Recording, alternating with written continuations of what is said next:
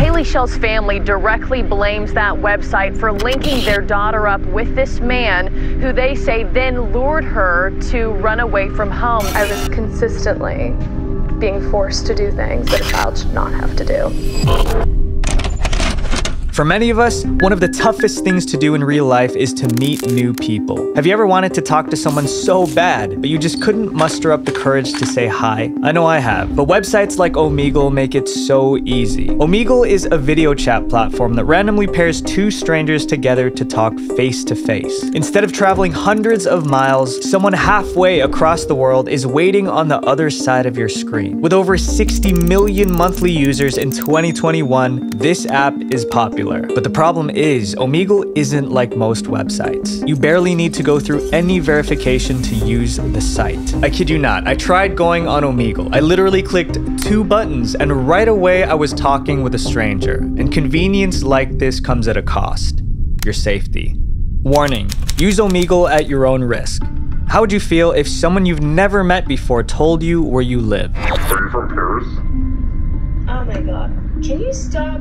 Please do not use Omegle. It is not safe. That's terrifying. YouTubers like Justin Schmidt rake in millions of views by doing just that on Omegle. Every time you go on Omegle, your location is exposed. This is because the site uses peer-to-peer connection, which means that the person you're talking to has access to your IP address, which is a string of numbers that shows the address of your device. Someone who has your IP can easily track your movements in real life. All they need to do is copy your IP address and paste it on any geolocation website, and just like that, they know the area you live in. There's even a Google Chrome extension specifically made to find people's locations on Omegle, and there are over 200,000 people using it. Of course, Omegle isn't the only site to track IP addresses. Many other websites track them as well, but the difference is most websites don't publicly expose their users' IPs. And with 30,000 active users at any given time, you're at risk of someone finding out the area you live in. And if you become a target, they could even find out your exact location. But exposing your location is only the tip of the iceberg. The messages you send to other people on Omegle are not private. These messages are stored within Omegle's database. And the worst part, anyone can access them.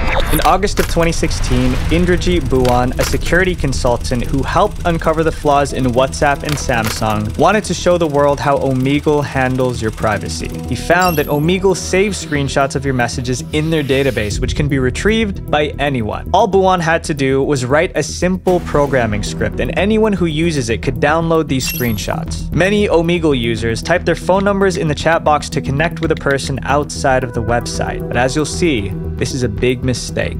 It's mind-blowing to see how lax Omegle is with their security, but it only gets worse. The site promises two strangers to talk together, but what if there's a third person listening to your conversation without you even knowing? My friend I Am Lucid intercepted real Omegle calls. Is that okay? Was this terrifying? What's wrong? It's scary. And you don't even need to be a hacker to join these conversations. Anyone with a streaming software like OBS can hijack your calls. And it's fine when YouTubers do this for entertainment, but there's nothing stopping someone shady from listening into your Omegle conversation. And when you consider the fact that thousands of children use Omegle every day, it's a disaster waiting to happen. It's clear that Omegle has a lack of security. The sheer amount of inappropriate content you can find is proof of that. But that's not the only danger lurking on Omegle. As you'll see in our next chapter, there's an entire community dedicated to bullying others. The Hateful Catboy. On April 29th, 2019, YouTuber It's Keisha uploaded a video of her experience using Omegle, and it wasn't a good one. Thousands of people just like It's Keisha get thrown insults on the platform every day. They go on Omegle as a form of escape, only to find the opposite. Horrible people are everywhere on the internet, but on Omegle, many of these people record their interactions for everyone to see. In It's Keisha's video, something about one of her encounters really stood out to me. We have option Jew, option Aryan, and option Where is the knife coming down, boys? The man in the corner of the screen is TB, known online as Catboy Cammy. Catboy Cammy started off by making prank videos. His popularity skyrocketed when clips of his disgusting behavior on Omegle went viral. He's infamous for wearing blackface while chatting with strangers on Omegle. The Catboy isn't afraid of sharing his vulgar humor with the kids he meets online, and his audience loves it. As you can see from It's Keisha's video, Catboy Cammy was streaming his side of the encounter. Hundreds of people in his chat were actively participating in his game that he played with her. It's just insane to me to see how many people support this guy. Catboy Cammy created a community of like-minded people. These types of creators are banned on YouTube, so they moved to other video sharing platforms like BitChute. If you type in Omegle on BitChute search bar, you'll find a ton of these videos. The Catboy may have gotten away with his actions this time, but on Omegle, the things you do can have very real consequences. And in this next chapter, this person made a big mistake and it was recorded for everyone to see. Michael's terrible mistake. Before we talk about Michael's mistake, I want to tell you guys about Brilliant.org. Let's take it back to when I was a kid. Ever since I could remember, I always had a problem learning in school. It always baffled me, right? How some kids don't need to study but ace their tests. That just wasn't me. But I'm here today with this YouTube channel because I figured it out. I needed to learn by doing. Brilliant.org is the best way to learn math, science, and computer science interactively. Brilliant has thousands of lessons and they always add new ones. If you're watching my channel, chances are you love learning. On Brilliant, you can explore thousands of topics from math to physics to even AI. You can pick a lesson and sharpen your mind in just 15 minutes. I spent time on the writing algebra course because I dreaded algebra in high school, but Brilliant makes their lessons visual so you can actually see how the problems are solved. To try everything Brilliant has to offer free for a full 30 days, visit brilliant.org/visualventure. The first 200 of you guys will get 20% off Brilliant's annual premium subscription. Click the link to get started, and thank you a ton to Brilliant for sponsoring this video. Many Omegle regulars go on the site fully aware that they'll see something inappropriate, and after months of being on the site, they get used to seeing these disgusting things, sometimes to the point that they start to do them too. Michael was just 18 when the 2020 event swept the world. With isolation at an all-time high, he craved social interaction. Like many others, he would turn to Omegle to satisfy this need. And thanks to these difficult times, Omegle would become more popular than ever. It would be the meeting place for thousands of people just like Michael. Michael started off just chatting with strangers, but soon started to do more than that. What was once his need for human interaction turned into a desire for something more intimate. Michael came across many people on Omegle doing inappropriate things, and he started to do things too. Michael would actively look for others who would do it with him. It was the closest thing he could get to intimacy with another person. But as isolation lessened and life returned to normal, Michael quit Omegle. But he didn't realize that his time on Omegle was a big mistake.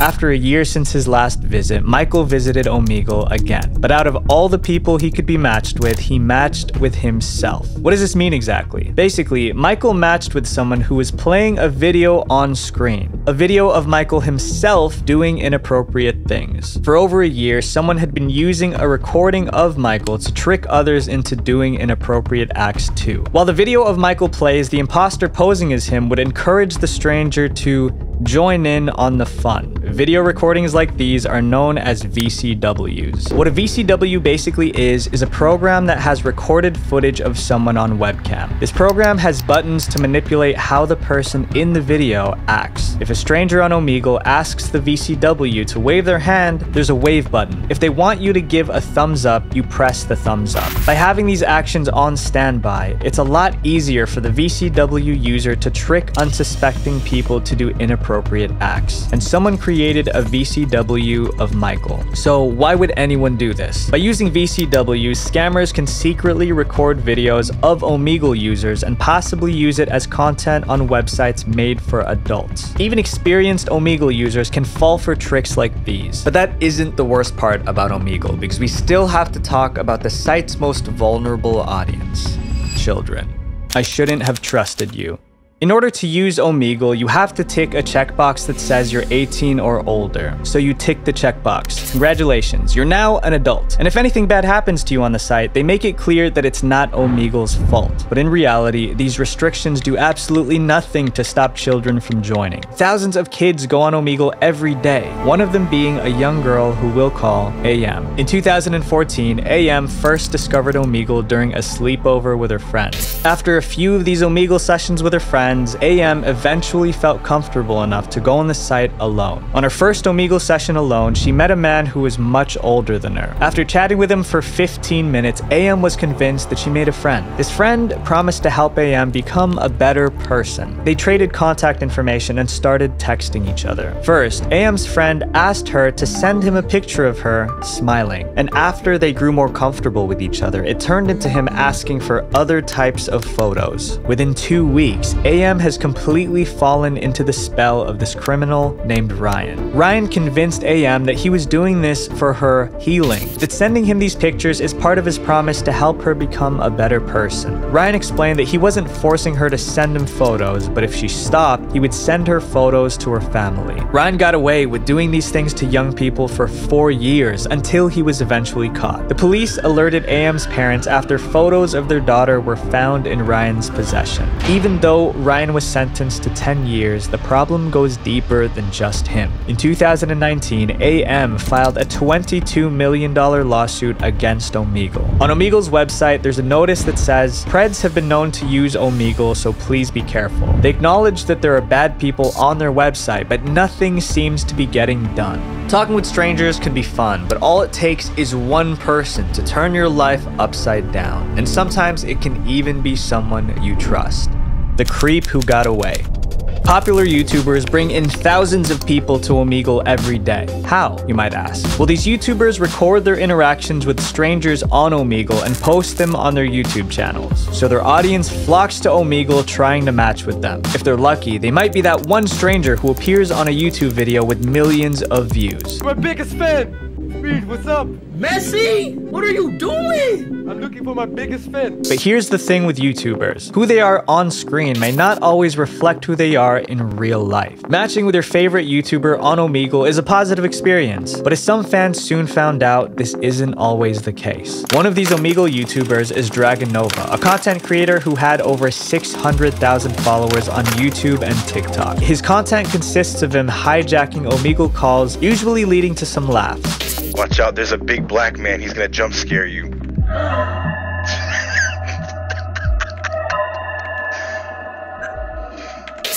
These videos exploded his channel, gaining him a ton of traction. But in January 2022, Dragonova vanished. He deleted his social media accounts after someone exposed his true colors. Dazed Woozy, another YouTuber who makes Omegle content, revealed Dragonova's inappropriate behavior in a Discord video call. When he exposed his private parts on a Discord call. We see it all the time. A YouTuber gets exposed, suffers backlash, and disappears from the spotlight. Except this time, it was different. Dragonova made a comeback. But what's surprising was that his fans were not upset. They forgave him and even welcomed him back with open arms. Since then, he's been comfortably uploading on YouTube, and it seems like none of his audience actually cares. I forgive you, dog. Because of the support, the man behind Dragonova started a new channel. Making the same content as before, this new channel would hit 100,000 subscribers again in November 2022. Other YouTubers have tried to raise awareness about his past, but Dragonova and his fans are acting like nothing ever happened. He even deleted his apology video where he openly admitted to committing the act. But I do believe that some people are capable of change, and I hope that Dragonova truly has. And he got lucky, because to my knowledge, he wasn't punished by the law. But as you'll see in our next chapter, criminals don't always get away. Coach Casey. This is Casey. Growing up, he loved baseball. As he got older, Casey's love for sports led him to becoming a coach. He worked as a volunteer coach for Minnesota's East Ridge High School's baseball team. Casey also became a part-time volleyball coach for another high school in the area. Before joining, he completed Minneapolis's child safety training program called Virtues, Protecting God's Children. Casey was a great coach, and the people who worked with him respected him a lot. But Casey had dark secrets. Unknown to anyone else, Casey made friends with two girls on Omegle, Jaden and Grace. Jaden and Grace were on the site together when they met Casey. The girls hit it off with Casey and shared their contact information with him, and they started texting. Eventually, Casey invited them over to his house. On September 29th, 2014, he picked the girls up from volleyball practice, but that night, they never came home. Casey drove them to his house. He convinced the girls to enter through his basement door. At that moment, Jaden and Grace were suspicious, but felt that it was too late for them to back out. Listening to Casey, they fell into his trap. Casey locked them in his basement. The parents' girls were frantic over their missing daughters, but luckily, Casey forgot one important thing: their cell phones. Authorities were able to track the girls' locations through their cell phones. This led them right to Casey's house. Thankfully, the authorities arrived before it was too late. Faced with overwhelming evidence, Casey was sentenced to 11 years. So what motivated Casey to do what he did? Through his own twisted logic, Casey convinced himself that the girls were from broken homes and he was doing them a favor. Casey seemed like an average person like you and me. It's just crazy to think, right, that someone that seems so completely normal on the surface could be capable of such things. But on Omegle, we haven't even scratched the surface of crazy yet. The crazy cat lady. Before you start searching for strangers on Omegle, you can set your interests. Let's say you type in cats. The site tries to pair you up with other people who are interested in cats. At least, that's how it's supposed to work. On April of 2020, Omegle users reported being matched with someone who physically harmed cats and showed them lifeless on screen. They call this person the crazy cat lady. The crazy cat lady would set her interest on Omegle to furry, targeting them with her shocking content. But she didn't just stop at Omegle. She knew that she was going viral, so she started her own TikTok account. On TikTok, she even posted her exact schedule to let people know when she would be online. With so many people scarred by the videos of this one woman, the internet wasn't going to let it go. Redditors and Discord users went on an online witch hunt. They gathered all the information they could find about the crazy cat lady and submitted the evidence to the authorities, and no one expected who was behind this. In July of 2022, the crazy cat lady was identified as Crystal, a veterinary student, someone who was supposed to help animals but probably got into the veterinary field to do the opposite. When the police raided her home, they found numerous animal parts believed to belong to cats and dogs. She was found guilty in 2021 and sentenced to 30 months. I can't imagine how anyone can be happy doing what she did. I have a dog and I would never do anything to hurt him. But in our next story, this unfortunate person saw something on their screen that was even worse than what the crazy cat lady did, because it wasn't to an animal. It was done to a human. It's just a prank, bro. Prank videos. Love or hate them, they're here to stay on YouTube. And sometimes it's really obvious when they're fake. But on Omegle, it's a lot harder to tell what's real or what's fake. The biggest difference between a YouTube prankster and an Omegle prankster is who gets to turn off the video. On YouTube, you can watch a video all the way through to see the entire prank. But on Omegle, a prankster doesn't always get the chance to tell the other person, it's just a prank, bro. The person you're pranking can click off before finding out it's fake. Omegle YouTubers like Something About Chickens come up with pretty creative pranks. As you can see, class, there's actually a lot we can learn from this person. What? That's creepy. Other pranksters push the envelope just a little bit. Look behind you. What do you mean?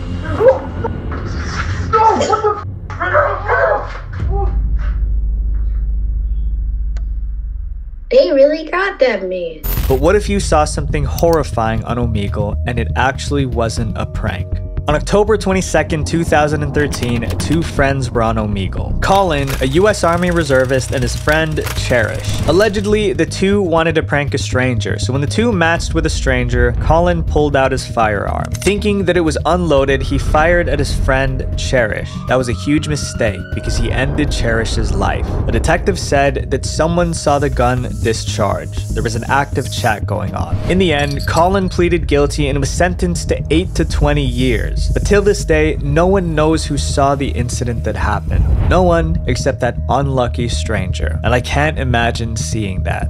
We know from these stories that there are twisted people on Omegle, but the chances of you running into one of them has to be pretty low, right? Well, we tested this ourselves and the results are not what we hoped for. The disappointing experiment. so my team ran an experiment. I went on Omegle but didn't type any interests. Telling Omegle your interests helps specify the kind of people you want to meet. So by leaving it blank, the site can pair you with anyone. I left my computer on Omegle for 1 hour and recorded my screen. Within the first 5 minutes, I was already paired with a man doing things. Right after that was a screen advertising a website made for adults. In the span of 1 hour, I came across 11 saddening situations. And all of this was without typing in any interests. Omegle paired me with these users by default. Before you go on Omegle, you have to acknowledge that you are above 18, but the problem is anyone can check that box. According to the site's terms of service, you assume all risks, even if those risks arise from the negligence or carelessness of Omegle. Omegle wants to keep its hands clean, but this only ends up making the site dirty. Even though the site tells you that your video is being monitored, it doesn't stop anyone. Every time you go on Omegle, you put yourself at risk. Because the internet is a dangerous place, not just because of those who do evil, but because of those who look on and do nothing. If you see people online hurting others, report it. Helping one person might not change the world, but it could change the world for one person.